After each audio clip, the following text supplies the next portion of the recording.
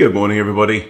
It's Monday morning. I'm back from my camping weekend, which was eventful, to say the least. So we had terrible weather on Friday here, and that was the first day, supposedly, of my camping trip. Cut a long story short, I managed to kill my car 2 miles away from my destination, youth hostel, trying to wade through a little bit of floodwater. Everyone else got through, but my Volvo is like really low slung, and I went through behind a van and kind of got backwash off the van, went into the air intake, went into the cylinders, car's dead. It's a shame because I absolutely love that car. And then, you know, I've had loads and loads of beer and then decided to play some 10-minute rapid games. So my rapid rating has dropped like a stone from 1600 to 1478. So that is what we are going to do. That's what we're going to carry on with.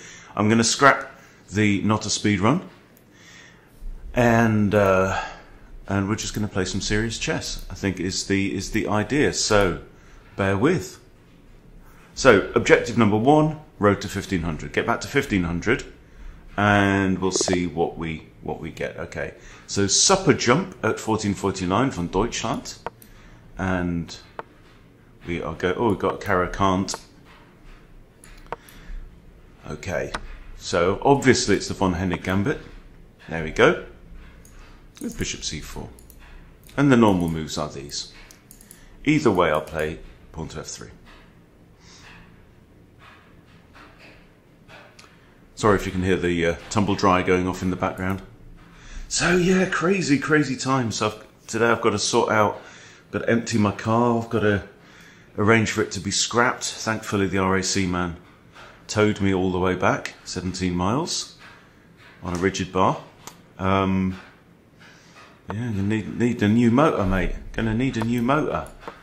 So f3 and pre-move the knight recapture. And then we're hoping for the bishop to come out to g4, in which case the best move is bishop takes f7. We're playing a rapid game, not blitz bullets, so I'm not going to go for oh no, my queen. And I do get an unhealthy advantage by playing some of these gambits. But, you know, it's a level playing field, same for everybody. I get suckered by the odd gambit myself from time to time.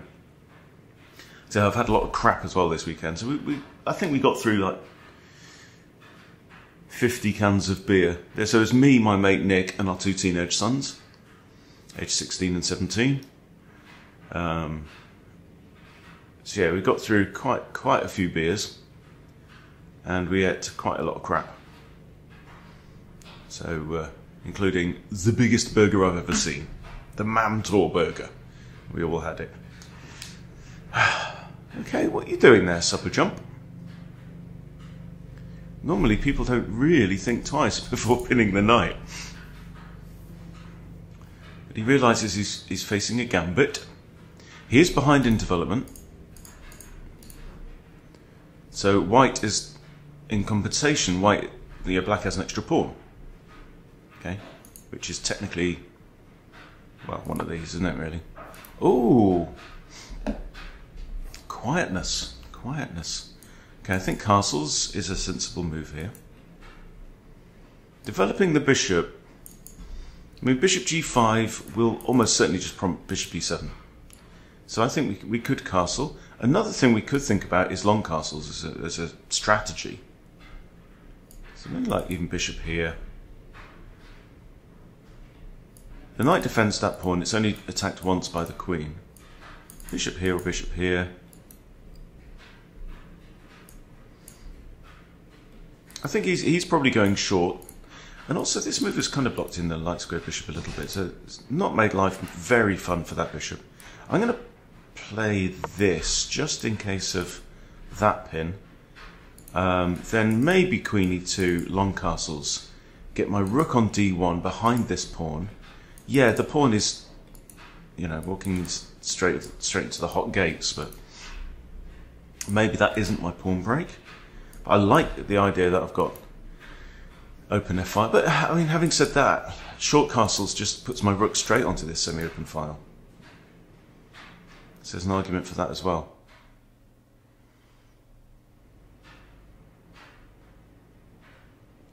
So I've dropped 150 points for you guys, and we just carry on our run from here. It's fine to lose elo, you know. It happens. You have slides. Okay, so bishop here. It doesn't feel like it's the optimal place for that bishop to belong. If I was to castle here, though, you know, that knight is defended because there's always ideas of an exchange sacrifice. I do have potential outpost et for my knight, but I'm thinking now this and then castling one side. Is that where my queen wants to be? I mean, my queen could come to c1, maybe.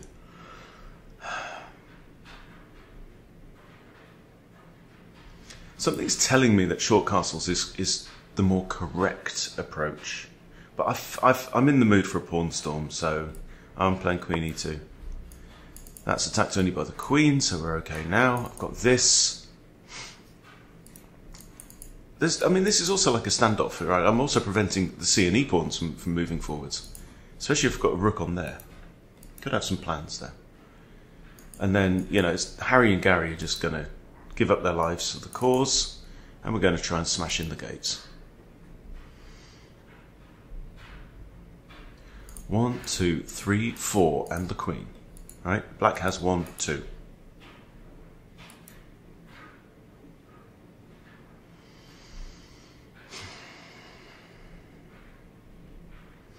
So we're going to need a new motor. Yeah, my poor Volvo. Right, we are castling. Yeah, £300. That's less than $400 I paid for that car. I've had it 2 years.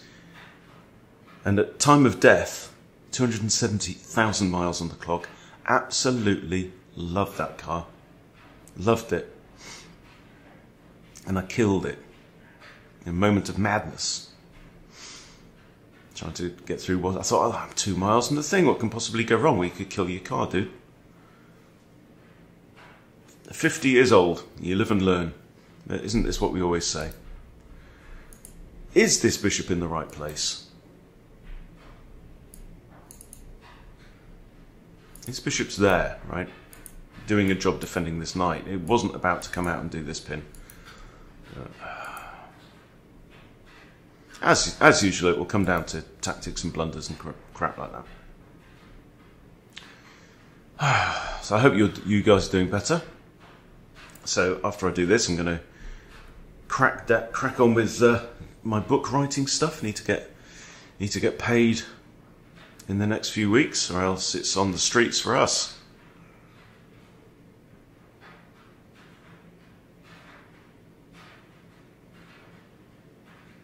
Fortunately, my wife's working quite hard at the minute as well and doing well at her work, so she teaches barbecuing and butchery and stuff like that in a very world-renowned cookery school. So she's a star. Okay, opponents taking quite a think. Okay, we have a weak pawn created here. Is really going to find it hard to make progress up the board. Now, I've got two options. This one maintains the bishop in line with the king, but there is a lot of traffic in the way. This option is the more flexible. A third option is to trade a minor piece for the 2 pawns. But you have to make a strong argument for that, because then I would be down essentially a full piece. Because I'm a pawn behind already. And I don't know if I can justify that. Is this bishop bad enough to trade it for 2 pawns? I don't think so. I think this bishop should have a future, so I'm going to stick it on d3.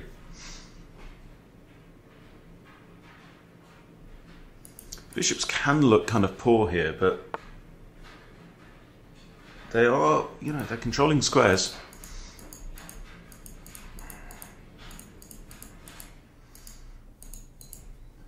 Not necessarily all the most critical squares on the board, but squares nonetheless. There's a lot more than that fellow. Okay. Knight b d7. Right, now, this feels like 10 moves, right? Yes, he's castle, he's got 3 minor pieces developed, and this bishop is one unhappy bishop. Now, I'm kind of drawn to putting my bishop here, actually. Because see, this bad pawn now then can't move forwards because it would hang the rook, right? We pin the pawn. If knight takes, again, looking quite good. Or do we just improve? Maybe it's time to push pawns.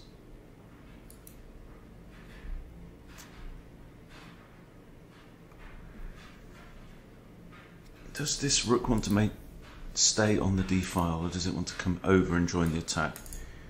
dg1. I've got an over the board game tonight as well, by the way. It's wood seats d, I think.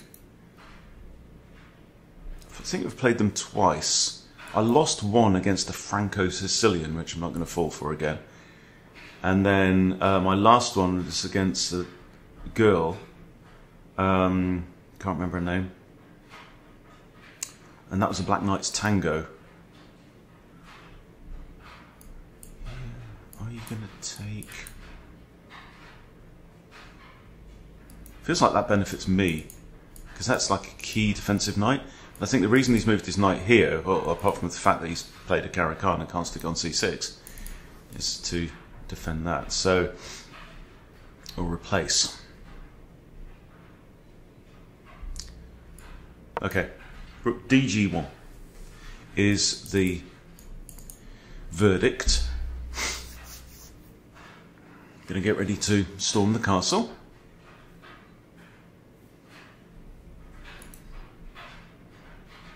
Black seems to be playing fairly passively right now. If this, it will just prompt me to come out into the board and try and trade off with this guy. In fact, having my knight there, kind of putting pressure on him, I don't want to trade that knight and improve this one. But if he takes me, bishop takes, that's all good. So that is definitely a move to consider.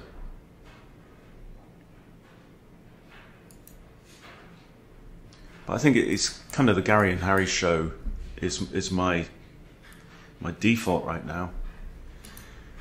If we ever prompt this, you know, this kind of lame-looking bishop could have a role to play. It's nice having a major piece, rook or a queen, in line with your opponent's king. Always a good thing.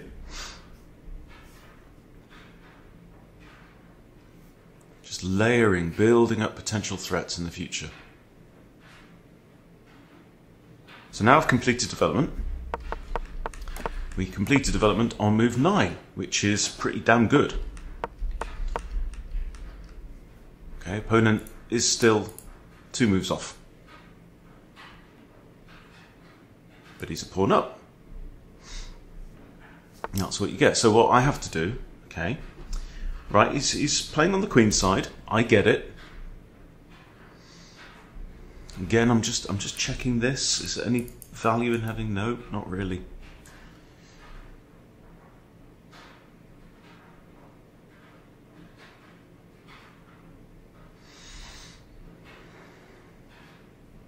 If he does this, my knight's just going to come here. I don't think he's got enough firepower on this side. Maybe the queen could come in, but you know, my bishops here again aren't doing too bad a job. So it's Gary time. Gary's going in. Off you go, Gaza. Defended by my rook.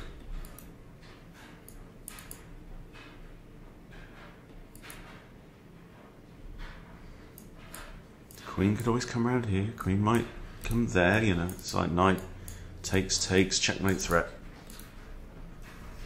Not pretty. So we've got to be on the front foot now. Being a pawn down. I can't let him make you... I mean, how does black make use of an extra pawn? Well, he kind of grinds down. You know, he's not going to make use of that extra pawn in the middle game. He's got to get to an endgame. He's got to simplify down, right? That's how his extra pawn will show.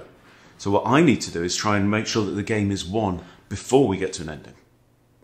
Which means keeping my stuff on the board. Attacking.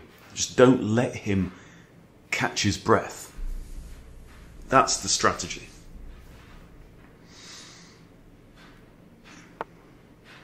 There we go, okay. No worries. And if takes, I've got queen takes actually.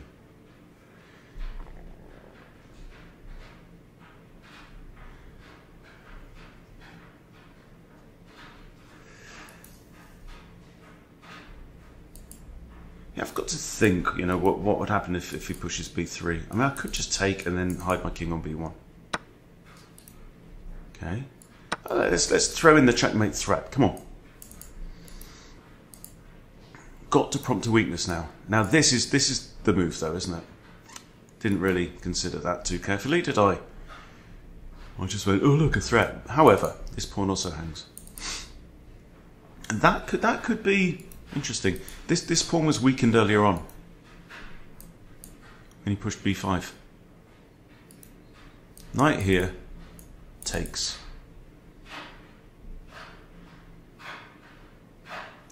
Queen's a little bit short of squares over there, so we need to be careful about moves like that.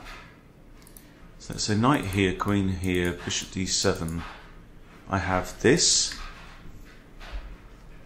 I actually have this as well, so that looks okay. I don't have that at all. What am I talking about? Okay, do we take the pawn? There. Let's say bishop d7. Right, so my queen's on here. So it's no. Actually, yes. Potentially, but no. So I think I'd have to come back here. So it takes there, queen back here. I don't think he can attack me again. And I think, you know, grabbing the pawn back while I still have my development lead.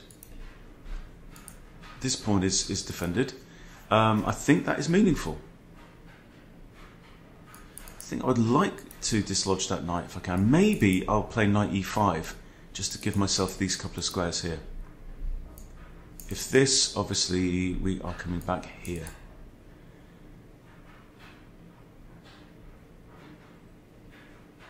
I think we're... Ooh, he's got rook there, but then... Okay, that's interesting.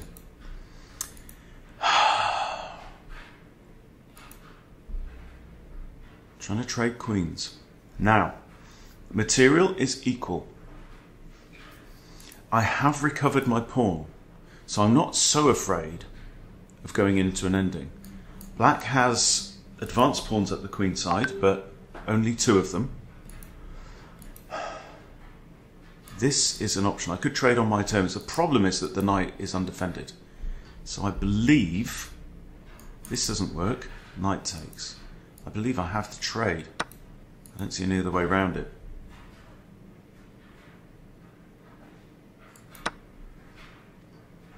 And okay, that's defended. An immediate h4, I think. I'd like to block that pawn, very much indeed. I think so. Knight e5 might have been... Okay, so here, yes, there's the potential of discovered attack against my rook. Now, let's see how I go in there. Can he do anything dangerous with this knight? That's the question. Comes here to attack my bishop and attacks my rook at the same time. I might do this. Actually pinning the knight. Because knight can't move with check, it's on the wrong colour. So I think that move looks nice. I'd still love to get my knight onto e5 with potential threats. You know, if he's careless, he moves his rook there, he gets a knight fork, stuff like that. But more than anything else, it's just preventing this pawn from moving forward. This pawn is weak though. And that currently the knight is the only defender of that pawn, so... Also, this knight can't move to defend the bishop either. Okay, so he's defending the bishop with the rook.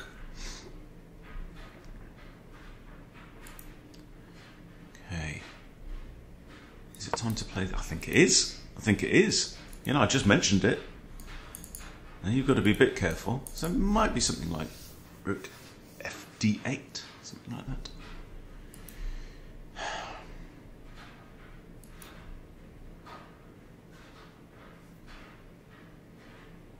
So maybe I shouldn't have grabbed that pawn with the queen, because that walked into this kind of simplification. Okay, there we go. Now the bishop has to defend this square.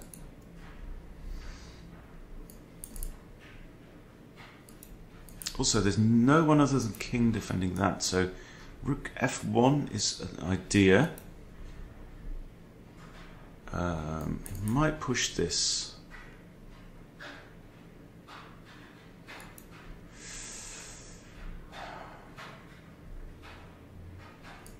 Rook f1 will probably prompt him to play f6.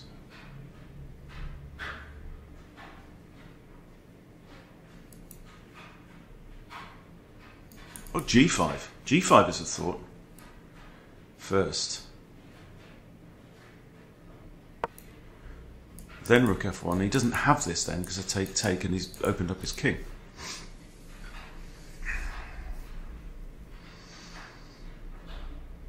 He's on 6 minutes 40 as well. So I like the psychology of the pawn storm. But you don't win games through psychology alone. Obviously, he can't move his bishop out. He's got to defend this c6 square, right? That's undefended.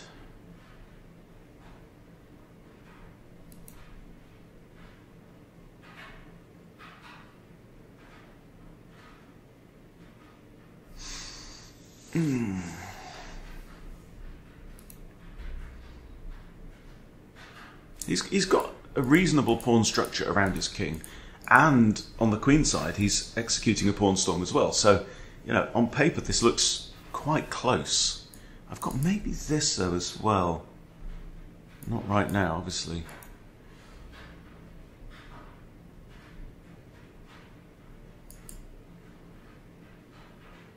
Creates a hole for the knight. Don't really want to be doing that.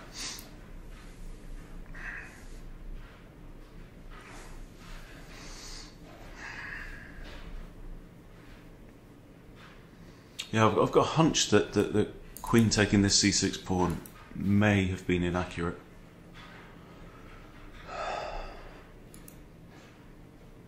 Opponent is now taking some time. He's averaging 30 seconds for a lot of moves. He's had a few over a minute as well. So the clock may prove a factor in this game.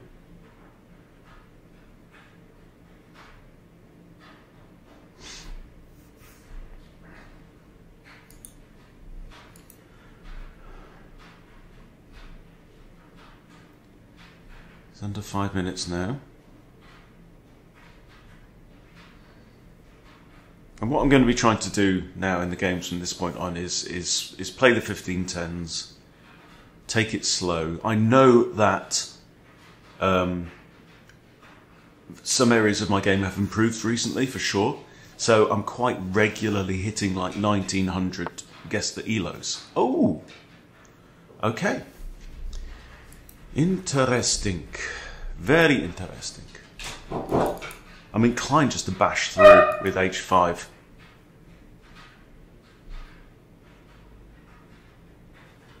And to do that fairly quickly.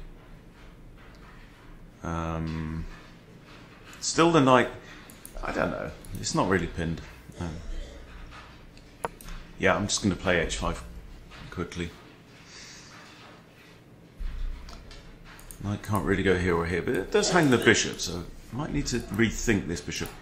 With all these pawns on the light squares there, his light square bishop is actually more dangerous than mine right now. So should this knight move, I think trading off makes sense for me.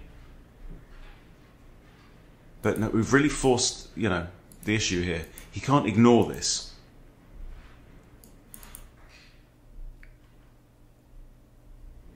Still might play, still might target this pawn. He's under 4 minutes. King has to defend this. And if rook f1, he can bring his rook back. No, he can't bring his rook back because that falls into the knight fork on both rooks, right? So what's he got? f6? Takes, rook takes. Huh, okay. Well, we just discussed this, and there's actually a threat here. That's a decent move. I missed it. Do I need to take out the knight? I take knight. He takes bishop, attacking my rook. Oof. I take knight with a pawn. I take the bishop. He comes here. I move my king. He takes my rook. I take the bishop. Okay. Right now. Oh, hang on. Takes. I'm going to lose an exchange. Bugger. Oh, but he's undefended this as well. Hang on. Alright, I've got to move the king. And do I move him towards the centre? Or do I move away from the centre? Key question. I think towards. So he's got options here. If he takes my rook, I need to decide if I want to save the bishop or take the knight and give up the bishop. If I save the bishop, I have the threat of that. However, like we said, with these light squared pawns,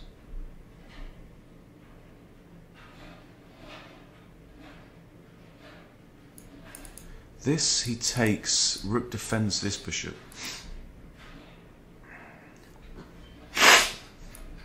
If I do this fork straight away, he takes that, I get the exchange back. So the fork is actually on, isn't it? I've got a minor piece hanging. There, I'm going to get one of the rooks. There, he takes my bishop, I take his rook. There, he takes this pawn, I take his rook.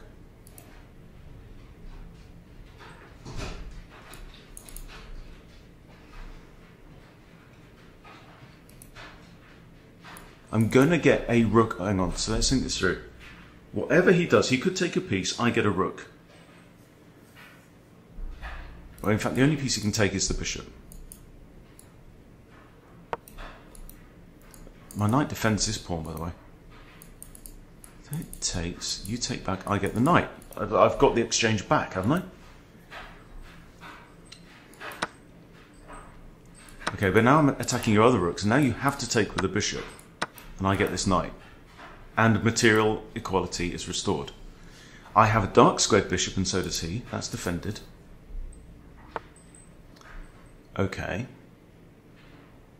I can defend with the bishop here, or I can defend with the rook here. Or I can ignore it and bash through on the king side.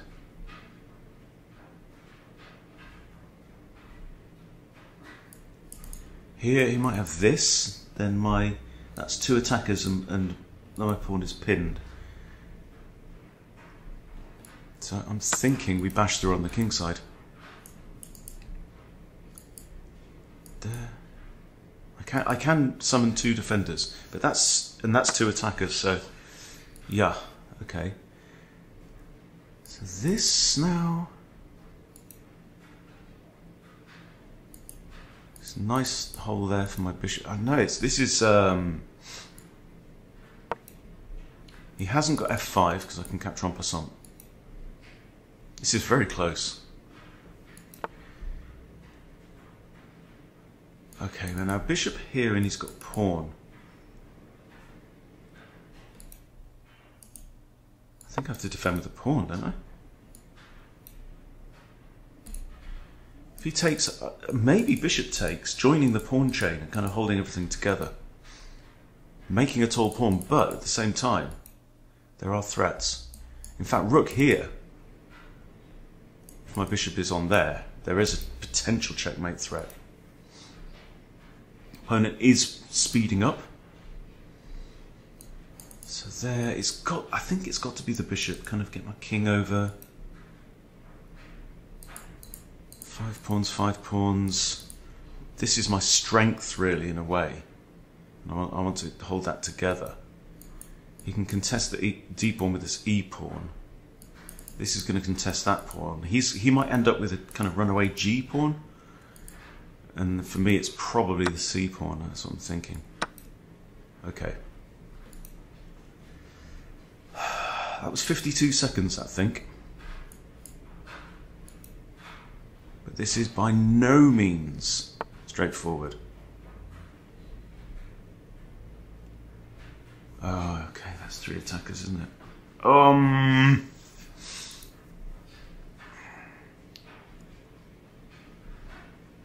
have to do this.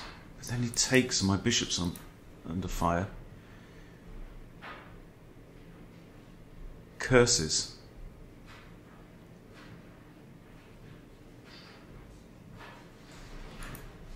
I can't take because the pawn's pinned. Oh, what are you doing?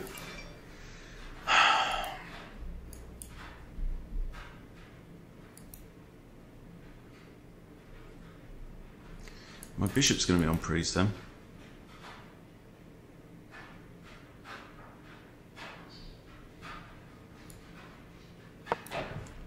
Takes, and I drop back because I really want to keep this threat here. Silly. Where did I go wrong there? I don't know. But that is a checkmate threat.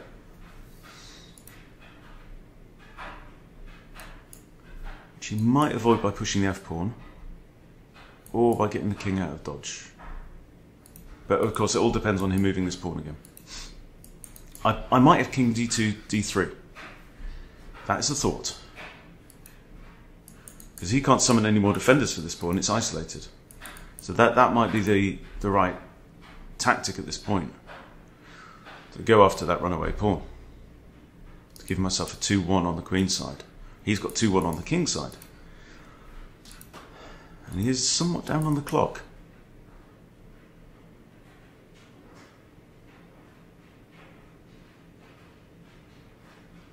Also, both of these pieces have to defend this pawn right now.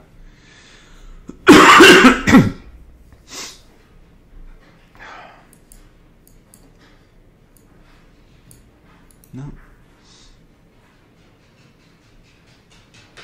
How's your endgame, supper jump? Whoa.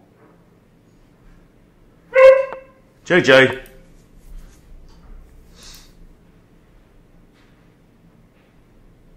Can't come there. Is he thinking about this? Jensen, pack it in. No.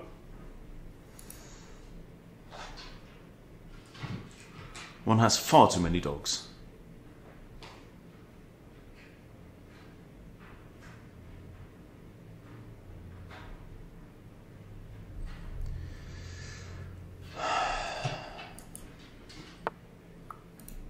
Okay. I think I have to trade off there. I think I do. King takes, I move here. King comes here, and it does defend. But then I have this. Forcing the king away. Oh, the king comes here, it drops the pawn. Jensen, shut up! Okay. I can win the pawn back, can't I? Takes. He might trade everything off, and then he's going to want to run away with this. So,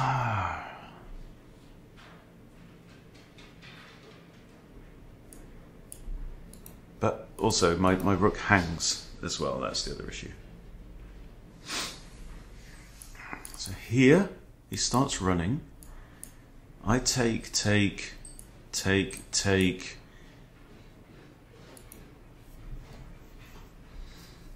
I don't think I can get, his pawn's going to be further up, that's the problem. Here.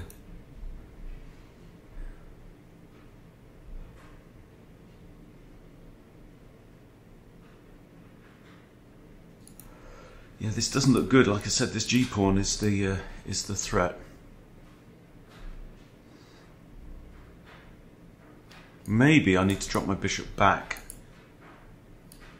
So I'm going to put my rook on a light square. Bishop down to c1. He pushes now. Bishop c1, he can push again. But then he's in danger of getting his pawn in front of his king. My king's doing a good job here, actually. It's kind of neutralised his bishop to some degree. Remember, his king can't set foot on there now because of my bishop. So he can't go there and he can't go there. If he gets his pawn in front of his king, could be problematic.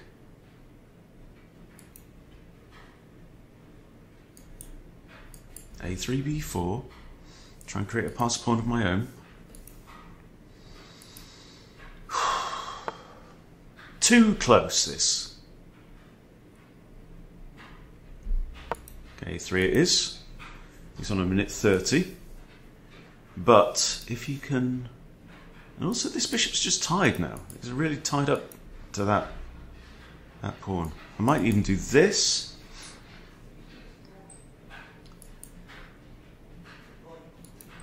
But if takes there, then his bishop's blocking my pawn as well. You never know. We'll have a look. See what can be done. He has to defend this twice, because it's attacked twice.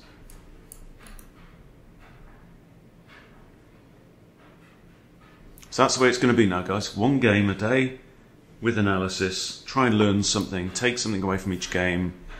Okay, and this, attacking this pawn. And it can't advance because I take. And he's down to a minute. He does have 10-second increment. Also, this pawn hangs. So he's got... What? Got two... this one doesn't, but this one does. Here? I think I've got to take that pawn. There's just no two ways about it. You can't come down there. He's maybe got a check, but... I've got two attackers on here, two defenders, right. So the bishop coming back there released... Okay, king here then, to defend the pawn. This. Two attackers, two defenders. King and the bishop must defend g5.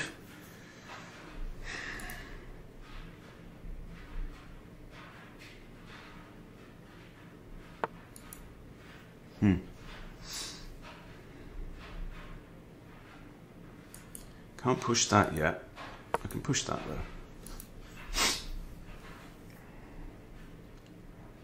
His king can't go there or there.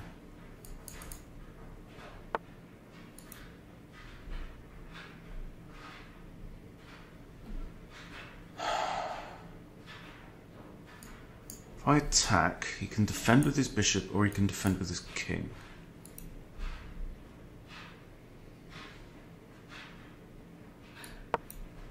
If he defends with his bishop, he loses this pawn as well. I'd like to keep his king out, but there's no real way of doing that without getting my own king like here. Okay, he's defending with the bishop on that square, right. Let's press our advantage.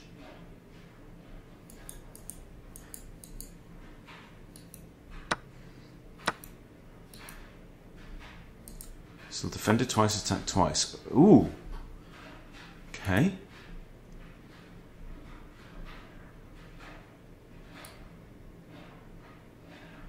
He wants to come in here, doesn't he?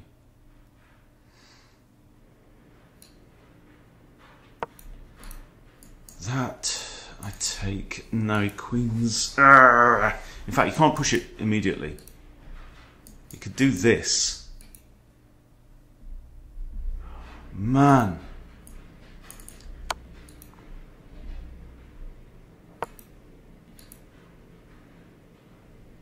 "44 seconds.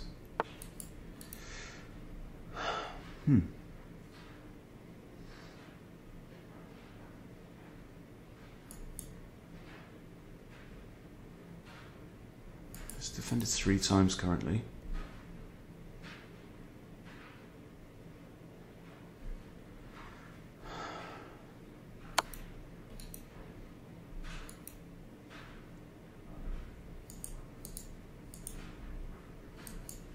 Here, I might even take out the pawn. I think I have to.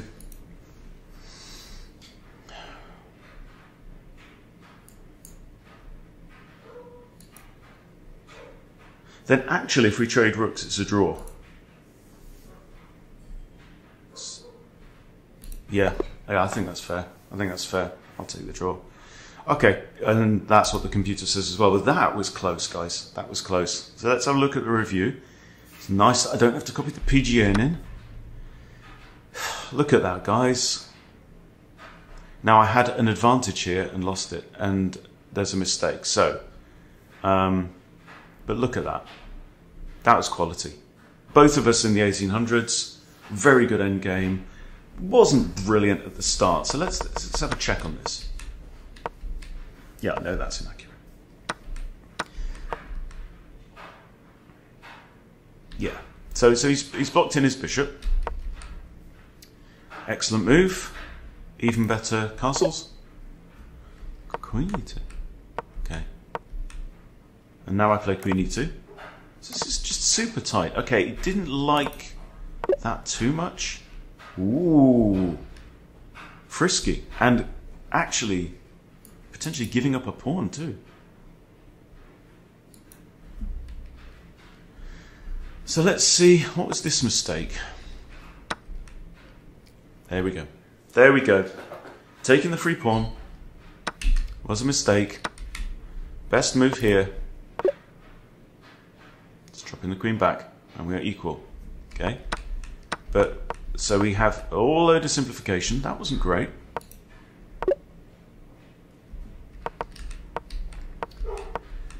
Okay.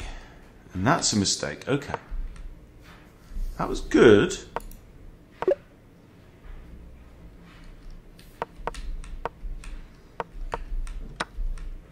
And that, okay, I had to do that. Okay, good. King d1. Oh.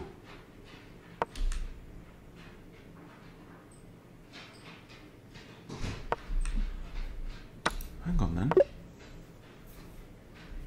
Just get the bishop out the way. Get the bishop out the way. I'm still threatening the fork. I'm still threatening the knight. And in fact, oh my goodness. Just something I didn't even ask myself is, how is the knight going to get away? Answer, he can't. He's trapped.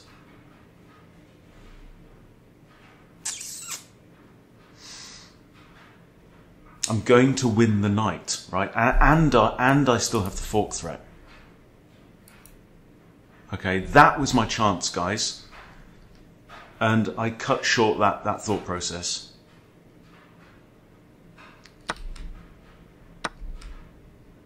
And that's excellent. Huh. Even better. Going in for the kill. Well, well, well. Okay, so nothing lost, nothing gained, apart from a little bit of experience and a little bit of knowledge. But yeah. So we will carry on. This is now an intermediate level speed run kind of exercise thing, but yeah, please come along for the ride. That was just a good performance by both of us. Not stellar, not fantastic, but nice and accurate in the end game for sure. And a draw once the dust settled, as chess.com says. It's the right result. Okay, so see you tomorrow.